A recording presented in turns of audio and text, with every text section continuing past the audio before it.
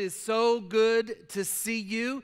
Today we are launching our Christmas series, and obviously we're talking about the birth of Jesus. If you're joining us online, we want to say thank you for joining us. We are so glad that you are there, and we also want to welcome our Parker campus who is joining us today. So we are blown away and so excited about what God has been doing on our Parker campus.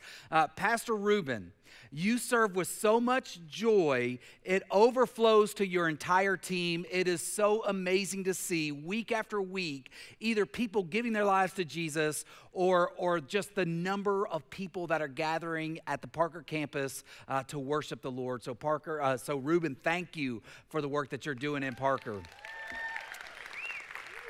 If you have your Bible or your Bible app, you are invited to turn to Luke chapter 2, beginning at verse 8. If you did not bring a Bible with you, have no fear. There is a Bible located underneath the seat in front of you. If you would grab that Bible and turn to page 1018, that's where you're going to find Luke chapter 2.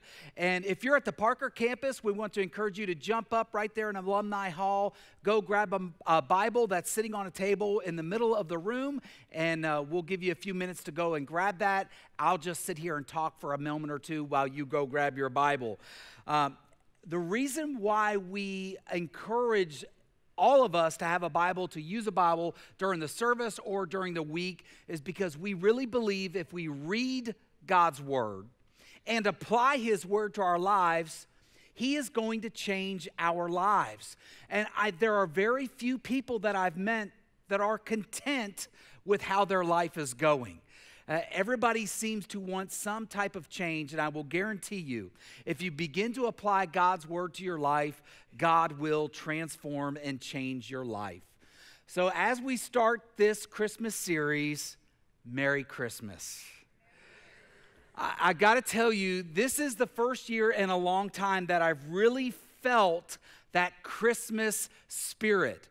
I feel like I'm becoming one of the annoying neighbors that I once had. This year, for the first time in 14 years, at least for the first time since we've had children, I hung Christmas lights on our house this past weekend. Bah humbug, said somebody. Also on Thanksgiving Day, not the day after Thanksgiving, not the day before, but on Thanksgiving Day, my family and I put up the Christmas tree. We decorated it, and almost every morning since then, we have been streaming the Burl Ives Christmas holiday station on Pandora.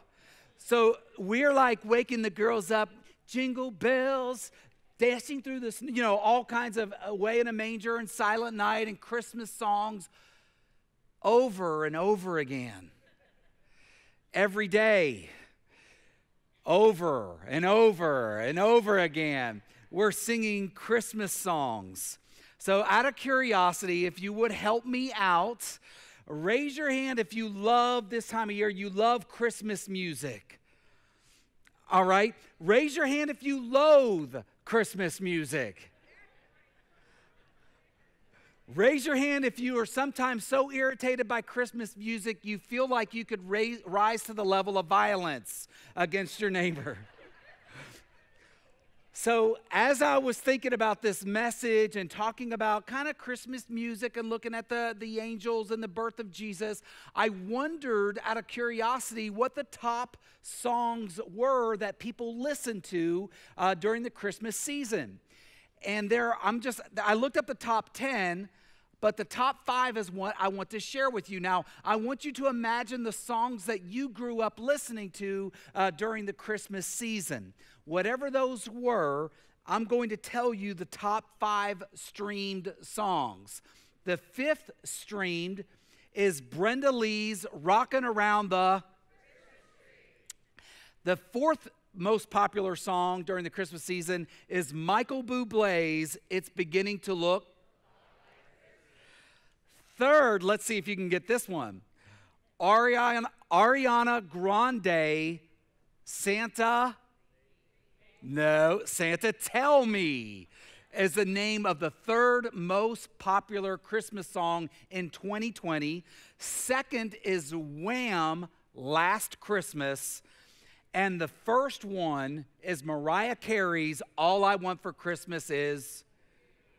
Now, I was surprised as I looked at this even the top 5, but I also looked at the top 10 list, and I'm very grateful that none of the Chipmunk Christmas album is included in the top 5 or top 10. There's something about that squeaky, high-pitched voice that drives people crazy. But those are the top songs, Christmas songs, that we listen to in America. And it's interesting to me that none of the top 5, none of the top 10 Christmas songs that are played in America mention the birth of Jesus or mention the name of Jesus. Not one.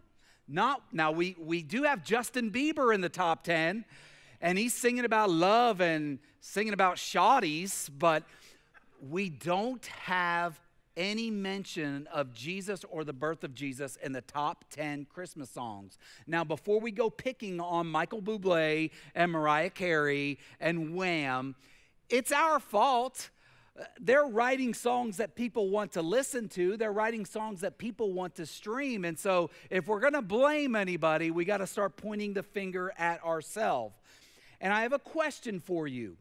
If you were writing your own Christmas song, if you were in charge of the melody and you were in charge of the lyrics, what lyrics would your Christmas song include? What would your Christmas song include? What values would you transfer into songs that maybe other people would sing? Now, if I were writing a country music song, it would be very simple what I would write. I would write about dirt roads. I might include Bumpus Mills, Tennessee. I would include people cheating on their wives, drinking, cussing, fighting, and mama. That's what I would include if I were going to write a country song. But what would you write and what would we write if we were going to write a Christmas song? For some of us, it might be time with your family. Maybe that's what you truly value. Maybe that's one of the things that you love and you cherish the most about the Christmas season. Some of you might write about giving or receiving gifts. Others of you might write about chestnuts roasting on an open fire. I have no idea what that is, by the way. I know what chestnuts are, but roasting them by an open fire doesn't make any sense to me. Or maybe you really do treasure the 8-pound, 6-ounce baby Jesus that was born, that we celebrate during Christmas season. And it's no wonder that the popular Christmas songs don't include the name of Jesus or the birth of Jesus. And I'm not saying this to complain or to hate. It's no wonder because the culture doesn't value Jesus the way that you and I as followers of Jesus do. If they don't value the birth of Jesus, then why on earth would they sing about him? And as followers of Jesus, do you and I truly treasure the birth of the God-man the way that we should? If we've been forgiven for our sins, if we've been changed by this guy named Jesus, by his life through his death, do we value his birth the way that you and I really and truly should?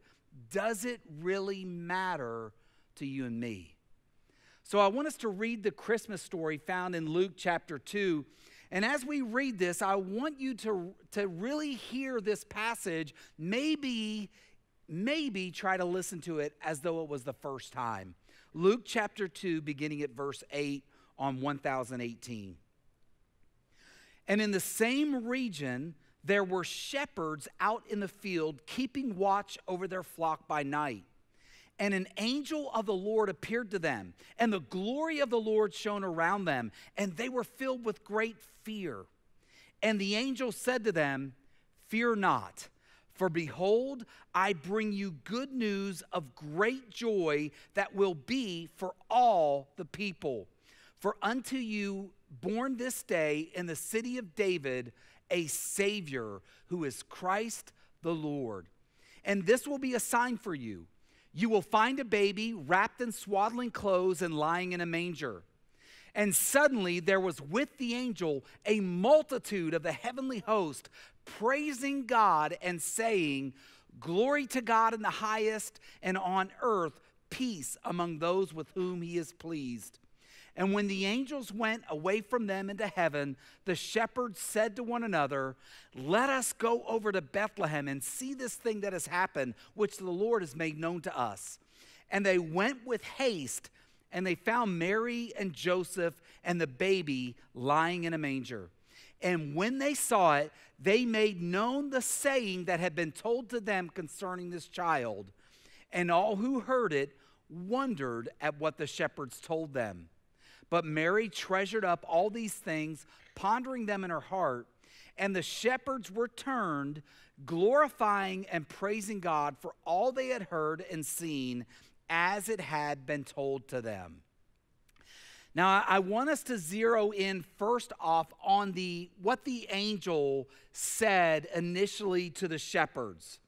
The angel said to them, "I bring you good news that will bring great joy to all people, for unto you this day Christ the Lord is born." Now, I'm not complaining. I'm just stating an observation. I'm not railing against the culture. But it does seem that today's culture, when it comes to Christmas, wants to erase the birth of Jesus from history. From Christmas shows to Hallmark movies, Christmas songs, Christmas cards, Christmas decorations, they often seem to leave out the true meaning of Christmas altogether. And yet the truth is, as we know, Christmas means great joy for all people. That's what the angel announced to the shepherds, that Christmas is great joy. The birth of Jesus means great joy for all people. Now, help me out by answering out loud yes or no. You don't have to go into dialogue or explanation. Just shout yes or no. Did the angel say Jesus would bring joy to some people? No. Did he say just to churchy people? Did he say to religious people? Did he say poor people? No, the angel said that the birth of Jesus would bring great joy to all people. Now, some scholars are going to argue, and they're going to say that this passage of Scripture, this word all, means all types of people. But I disagree with that understanding. I believe that all people, even those who have rejected Jesus as Savior, I believe that all people have benefited greatly from this relationship with God that you and I call Christianity. I believe that the entire world, civilization, all the civilizations that have gone before us have been blessed greatly by the birth of Jesus. Now, followers of Jesus have not always gotten it right. In fact, during the Crusades, we were pretty wrong during the Crusades, beheading people if they don't profess faith in Christ. Somewhere along the way, Christianity got off track. It got back on track. That today, we can boldly say that Christianity is about a relationship with Jesus. It's about heart change and heart transformation, and how an individual can surrender their life to Jesus and be changed and transformed from the inside out. But I do believe that the birth of Jesus has brought great joy even to those who have rejected Christ. So let me explain what I mean by that. History tells us that until the rise of Christianity, the culture had certainly different values than what our culture has today. The Roman people, what they did before the rise of Christianity, they abandoned unwanted babies out in the wilderness. It wasn't just once or twice, but they would literally abandon a newborn baby out in the wilderness and allow the wild animals to eat that child.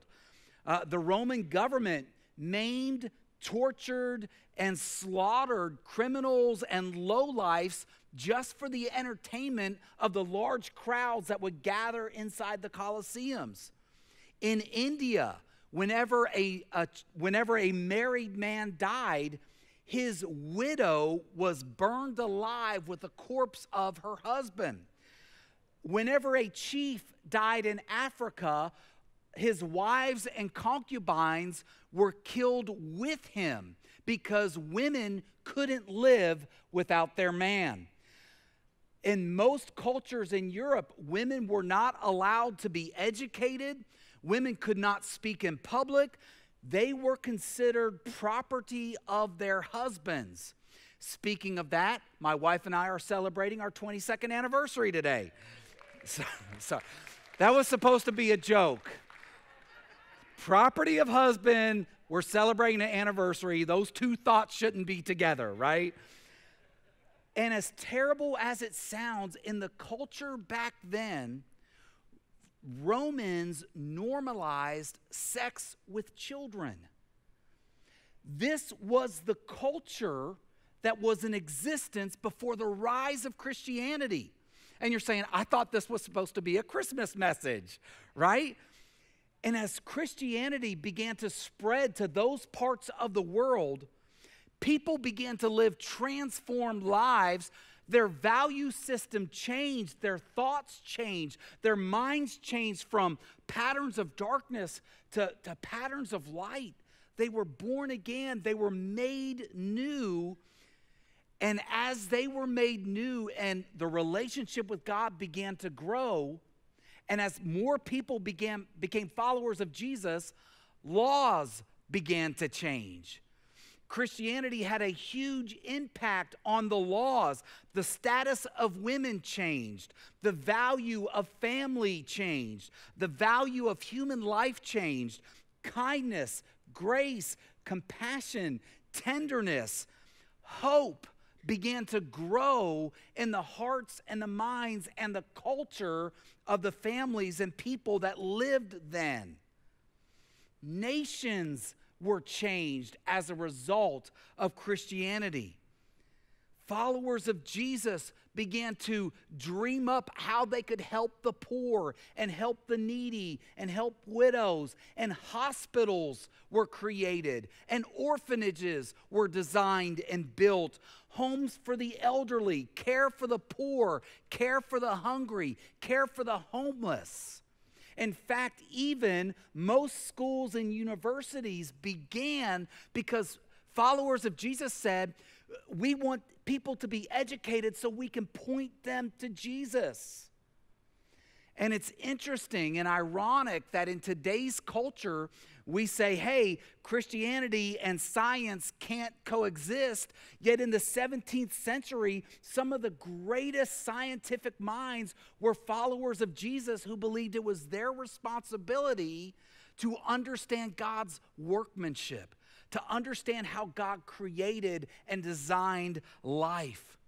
See, I believe that all people, all civilizations have benefited greatly from the birth of Jesus. From the life of Jesus, people have been impacted over and over again. That great joy began as the shepherds left that manger and they began to tell everybody else what they just witnessed. Man, we saw angels. They told us about this Messiah, this Savior of the world. We went and we saw it, and it was amazing and it was awesome. And we saw Mary and Joseph. This is the Savior of the world. He's here. God loves us. God is saving us. God cares for us. And as the shepherds left and they carried that good news, people were overwhelmed. People were amazed. And if you have surrendered your life to Jesus, if you've experienced the good news of not religiousness, of not Southern Baptist, of not attending church, if you've experienced the good news of Jesus, if you now have a relationship with God because of what Jesus did, I think you will agree with me. You're not going to disagree with this final point, that Christmas is astonishing. Christmas is astonishing. The word translated marveled in our ESV, in the New Living Translation, it says, everybody was astonished at the message of the shepherds. All people were blown away. And think about it. It is astonishing that God, who created us, would become one of us. That God would take on this skin, this body, and be born a human being. It's astonishing that he allowed himself to be born and that Mary and Joseph raised him and they disciplined him. It's astonishing to me that Jesus lived his life here on this earth, that he wants you and I to have a relationship with God, that he suffered on the cross, that he paid the penalty for your sin and my sin. It's astonishing that I do not have to earn my way into heaven. It's astonishing that I have been given grace, that I don't have to be good to get into heaven. And you don't have to be good to get into heaven. That's astonishing. Because if it were up to me and I were God, I would want everyone to obey me, be obedient to me, and that's how they would earn their way into heaven, by being good. And yet God said, in his love for us, knows that we could never live up to his perfection. So Jesus paid the price for my sin, and he said the blood of Jesus would cleanse us from our sins. That his blood has made us right with God. His sacrifice has made you and I whole and complete. That's astonishing. The message of Christmas is astonishing. The birth of Jesus is astonishing. The life of Jesus is astonishing. And I want to ask you a question. And I know that here today, whether it's here in Parker or whether it's online or whether it's in the room right now, I know that probably many of you have a relationship with Jesus. Many of you, and most of you, have surrendered your life over to God. You've committed to being a follower of Jesus, and you've received that free gift of eternal life. But I want to ask you a question. Have you experienced peace with God through Jesus? Or are you like the popular songs of 2020, the popular Christmas songs? There's no Jesus in your lyric. There's no Jesus in your life. There's no Jesus within you.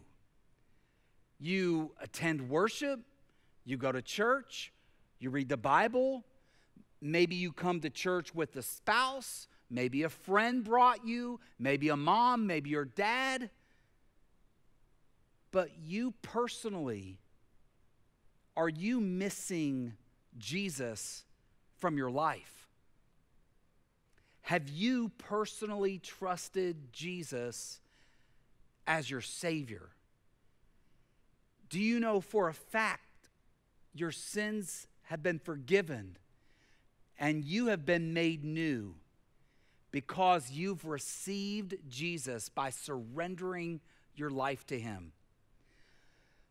Almost 30 years ago, I did what the small little Southern Baptist church called, I asked Jesus in my heart. I surrendered my life to Jesus.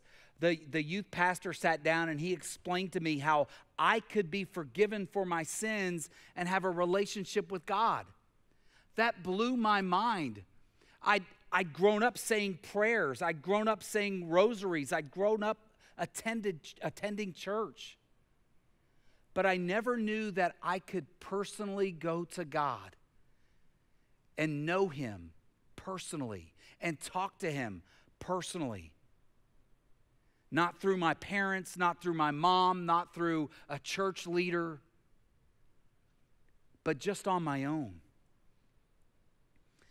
30 years ago, Jesus changed me when I surrendered my life to Him. He forgave me. And since then, Jesus continues to help me. You heard me share a few weeks ago about the depression that I had been overwhelmed with and the feelings of hurt that I had. Yet Jesus has continued to carry me through that difficult season. He continues to help me. Jesus continues to bring great joy to me. And if Jesus is missing from your life, He does not have to be. You are able to commit your life to following Jesus today. You are able to surrender your life to Jesus today.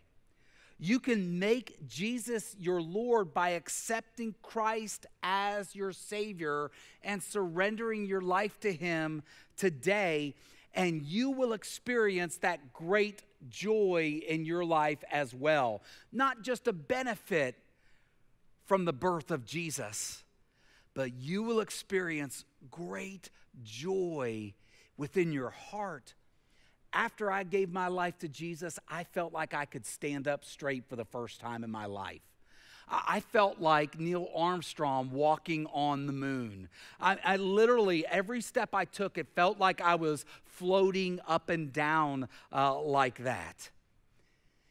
And I'm not just going to talk about how you can know God and how you can have a relationship with God.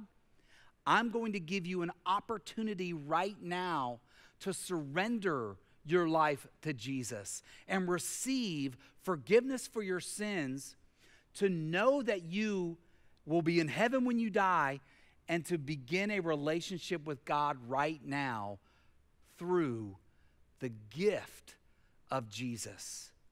So if you would like to receive Jesus as your Savior, if you've heard people talk about Jesus, if you've heard people talk about, I was changed, Jesus made me new, now is your chance to commit to following Jesus and surrender your life to Him. So I want to invite every person in this room to bow your heads, to close your eyes just for a moment. And I want you to imagine it's just you and me standing in this room. There is nobody else around, just you and me. If you recognize that today you do not have a relationship with God because you've never trusted in Christ, you've never put your faith in the work of Jesus in making you right with God. If you recognize that that is you and you are missing Jesus and you're ready to invite Him to be your Savior, if you're ready in your heart, if you're convinced in your mind that Jesus is the Messiah, that He is the Savior of the world, then I want to help you become a follower of Jesus. And I'm going to help you find the words to say to God to give your life to Him. If you're ready to surrender your life to God, simply say these words. You can say them out loud. You can mean them in your heart. However you want to communicate to God, He can hear your prayer. If you're ready to surrender, if you believe in your heart, Jesus did die on the cross, He rose from the dead, and that He loves you, then repeat these words in your own way back to God. Say something like this: Jesus, I believe that you paid the price for my sin. I believe you died. I believe you rose from the dead. And I, right now, surrender my life and receive you as my Savior. Thank you. Thank you, Jesus, for paying the price for my sin on the cross. Thank you for dying for me. I give my life to you. I surrender to you. I can't do it without you. In Jesus' name, amen. You can look up, you can look at me. Some of you were still doing that during that prayer. If you just surrendered your life to Jesus, I want to give you a couple of options because we want to help you, help follow up with you. We want to help you begin to grow in your relationship with Jesus. In front of you, there's a Connect card. Grab one of those red Connect cards, fill it out, and tell us, today I surrender. That's all you have to write. Today I surrender. Put your information on there. As you leave, drop it in the offering box. A second option is for you to come down and let our prayer team know at the end of the service that, hey, today you just gave your life to Jesus and you're ready. You're ready for people to know and for people to begin to pray for you. And then another way that you can let the world know of this commitment that you've made is by being baptized on Christmas Eve. I can't think of a better time to be baptized than when you heard the message of the Christmas story. You gave your life to Jesus and you declare on Christmas Eve that you're a follower of Christ. There are many ways that we can help you, but honestly, unless you communicate, we can't help. Unless you communicate, we can't celebrate. And can I tell you, contagious celebration is one of our core values, and we want to celebrate with you because I believe that somebody gave their life to Jesus. This past week in chapel, we had this is chapel at Calvary Christian Academy. Over 40 students indicate that they professed Jesus as their Savior during chapel. And if one of those are your children or your grandchildren, we have a baptism service coming up on Christmas Eve. But that's what God does. He changes the young and he changes the old. He changes the rich and he changes the poor. The birth of Jesus is good news for all people. That's why it's astonishing. Let's pray together. Lord, thank you so much for your love for us. Thank you so much for sending Jesus to be born. Thank you that he wasn't rich, he wasn't wealthy. Thank you that he was just like us, that he was born as a baby and he grew up and he loved people unconditionally, that he worked miracle after miracle. Thank you for his life, and thank you that he rose from the dead and he defeated death after paying the price for our sin. Lord, I want to ask that you would bless those who became a follower of Jesus today. I pray that you would encourage them, and I pray that you would strengthen them, and I pray that you would increase their faith in you so that they're able to tell other people that they've surrendered their life to you. It's in Jesus' name we pray. Amen.